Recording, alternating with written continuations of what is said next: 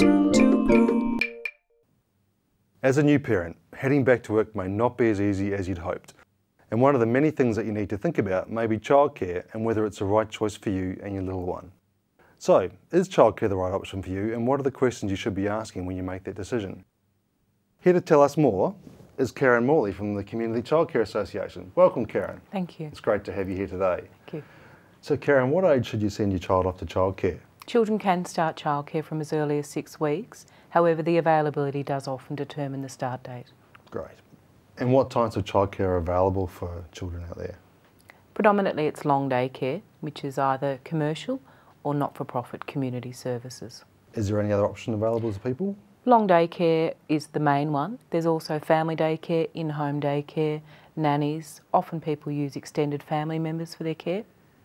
Okay, so there's quite a range out there. Absolutely. Finding the right one to fit you. And so how does someone tell a good childcare centre from a bad childcare centre?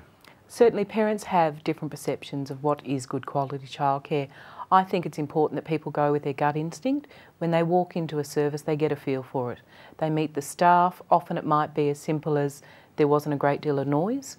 You're going to expect that there will be a bit of noise in a childcare centre, but you want to be looking for constructive. The children are busy, that they're not overstimulated, that you've got programs available, and how the interactions with the staff are occurring in those children.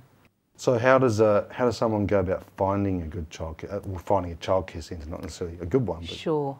Often when families have had a child, they're involved in whether it be mother's group, they're visiting the maternal health centre, they might start using local council services. Most of the council services have information on waiting lists. Often you'll be able to go on to websites. The NCAC, which is the National Childcare Accreditation Council, has a service where people can put in their postcode and find those services that are accredited or waiting for accreditation in their area. And so when you're looking for a potential childcare centre, what sort of questions should you be asking them? You'd be asking what sort of programs are available, whether the service has gone through the accreditation process and what their marks were. They should have that table displayed. You're looking at the policies and the procedure, whether the service provides food, what services are available within the centre, and obviously cost is going to be a big one. So plenty of questions to ask. Yes, yes.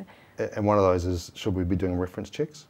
It's difficult to do reference checks on the staff. You'd have to expect that all of those staff that are working in those services have gone through reference checks.